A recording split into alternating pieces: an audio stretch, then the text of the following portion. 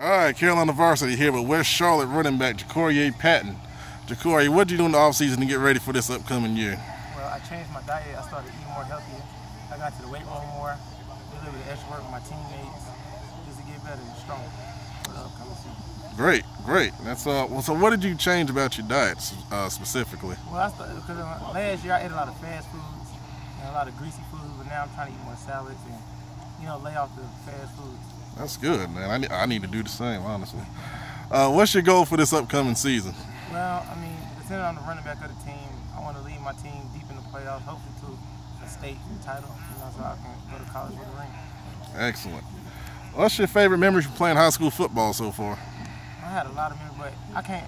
It's probably be my first touchdown. My sophomore year, I was on the 1 yard line. I faked a punt and scored a touchdown. That's probably my first touchdown in high school. Okay, who was that against? Robinson. Okay, excellent, excellent. Outside of football, what do you like to do in your spare time?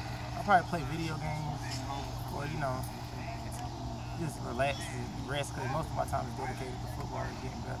Excellent. So I'm probably playing Madden, running plays on there, picturing myself on there in the future. Okay, you make yourself in Madden? Oh yes, sir. I made my 10 times, 10 different positions, 10 different teams. Yeah.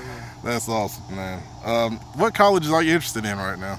Well, my number one college is Duke. I've been wanting to go there since I've grown up. Okay. Probably NC State, Virginia Tech. Just, Great, great.